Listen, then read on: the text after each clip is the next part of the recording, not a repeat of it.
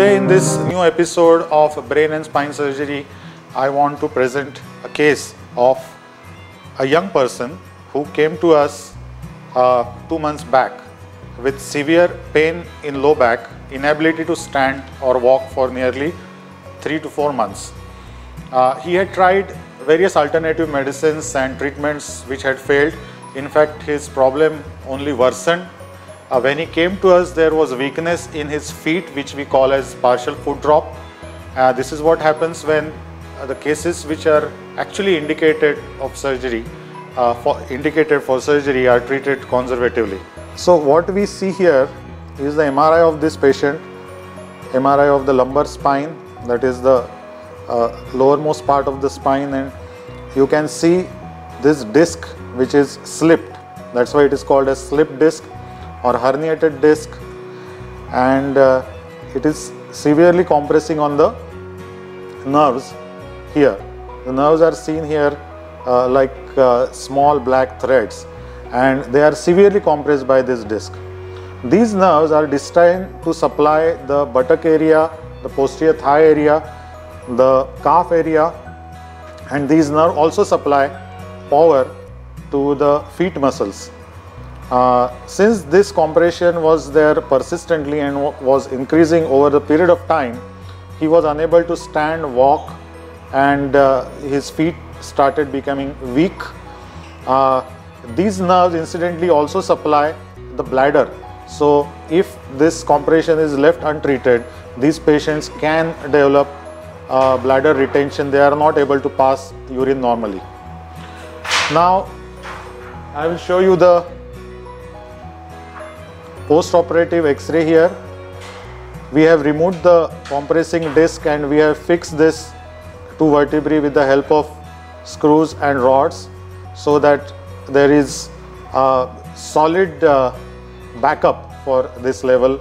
If we see here again, the reason for fixation is that because of this disc prolapse, the vertebral body is also slipped behind. It is called as retrolisthesis, and that's why we have fixed his spine so that he is able to move without any problem.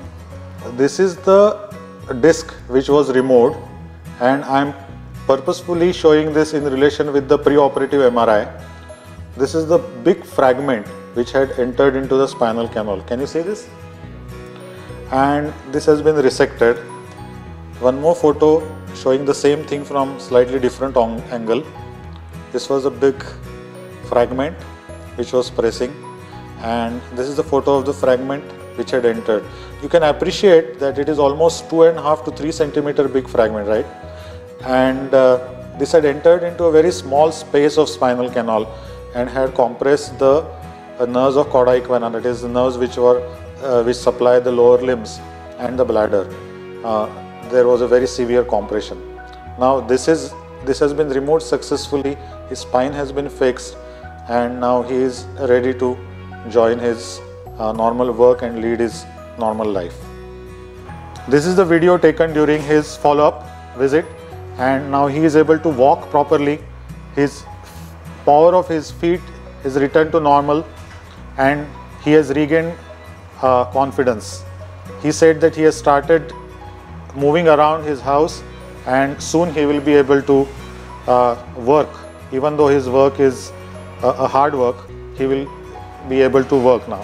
So it is very important to realize that disc herniations or lumbar canal stenosis are very notorious problems which can really push someone to the limit. And though it is true that 90% of the spine problems do not require surgery, when surgery is required, avoiding that surgery because someone says that there are dangers, because someone says that surgery may not be required. Some people create an atmosphere around the validity of the surgery. All these problems will create long-term deficiencies in these patients if they are not operated in time. So this is something that we have to remember. It is a very important part of neurosurgical practice to really differentiate the patients who actually need surgery and who may not need surgery and could be treated without surgery. This applies to all the areas in spine, starting from the craniovertebral junctions, the various tumors occurring in craniovertebral junctions or cervical spine, various degrees and grades of myelopathy, thoracic spinal problems and lumbar spinal problems. So the aim of this series of brain and spine surgery is to educate public of what are the various types of problems that can come and how they need to be treated, how decisions are made, and thus helping people to make right choices.